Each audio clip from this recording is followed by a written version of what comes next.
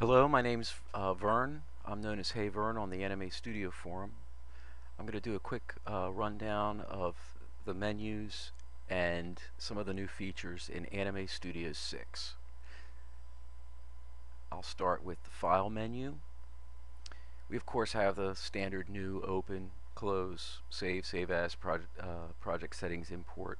Uh, One of the first new features is Open Recent now, with a list of recent documents opened in Anime Studio. Project settings have some new output resolutions for widescreen, YouTube HD, YouTube Standard.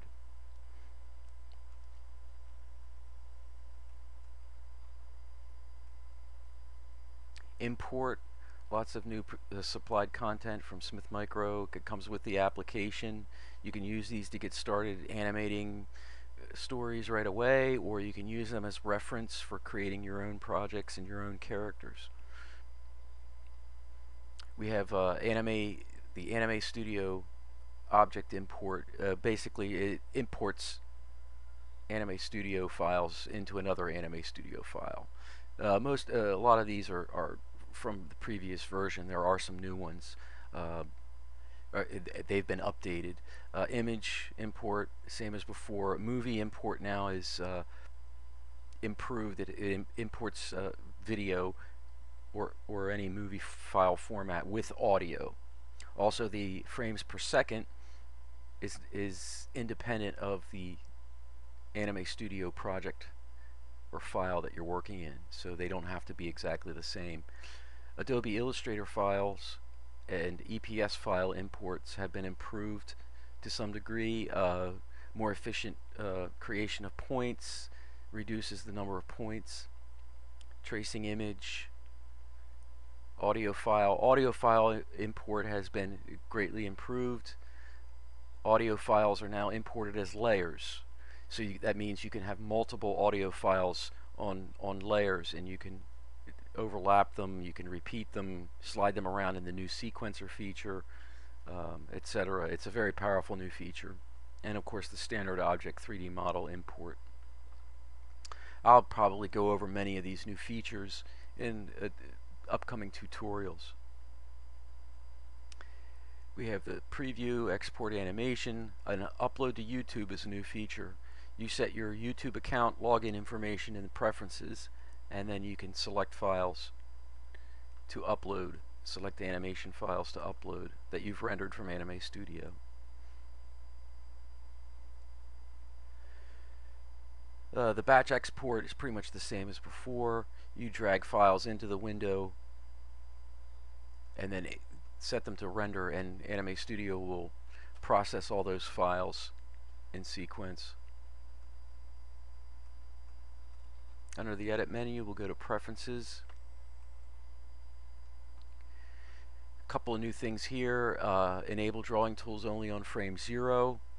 This is to prevent you from accidentally adding points or drawing new shapes or editing shapes properties like color and stroke while you're on other frames besides frame 0. Often you don't want to do those things on any frame but 0. But now it's an option. You can turn that off if you need to. Consolidate timeline channels. For example, if you have a bone layer, normally it would indicate each animated channel of a bone. For example, the angle, scale, position. It would list those channels individually. By checking this box, it consolidates all those channels into one channel. It doesn't actually edit the document, it's just purely for visual feedback. So by turning this off, you can see all the channels again. Video upload, this is where you enter your login information to your YouTube account to upload videos. The editor colors are the same as before. GUI colors now have been enhanced and expanded because of the new look and feel of Anime Studio 6. You can edit these settings to your heart's content to make Anime Studio look exactly the way you want it to look.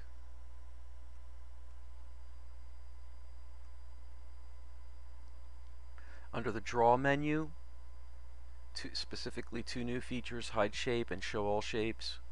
I'll demonstrate that real quickly by drawing some shapes here. Basically, this is to help you when editing complicated vector layers with lots of shapes. You select a shape and you say Hide Shape, and that shape is hidden. And then to reveal all the shapes, you just say Show All Shapes. These commands also have keyboard commands. Oh, you'll notice too that the redo now has a keyboard command as well as undo under the edit menu. Under the bone menu, there's a new feature called Track Bones to Video. You can bring in video layers and create tracking markers on points of the video to follow along with the video, and then you can track a bone to those markers. This is a great new feature. It's pretty exciting. Moving to the animation menu, several new things here. Some of them related to the sequencer feature, which is new. I'll demonstrate that. Let me undock the timeline so we can see it. Here's our standard channel view, and what I'll do is I'll duplicate my vector layer a few times so you can see what's going on here. The layers now in the sequencer view can be shifted in time, and you'll notice these green lines. The green line indicates frame 0 of that layer. The green triangle, when it's selected at the top, is a marker for the start of that layer, which would be frame 1. Under the menu, under the animation menu, there's a set layer start time. Wherever the marker is on your timeline, you set layer start time, and the layer that's selected will jump to that point. And you notice here the green line representing frame 0 is behind the mark.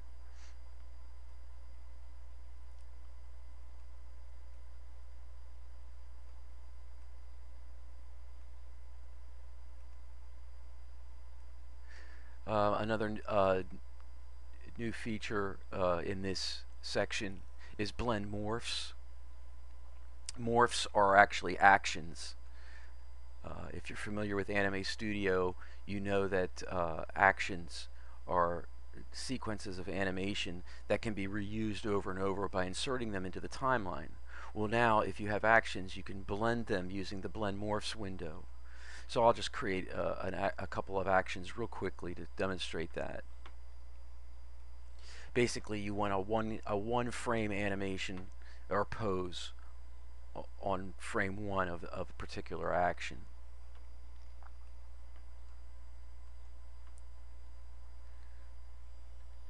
And I'll just randomly move some points here just to demonstrate it.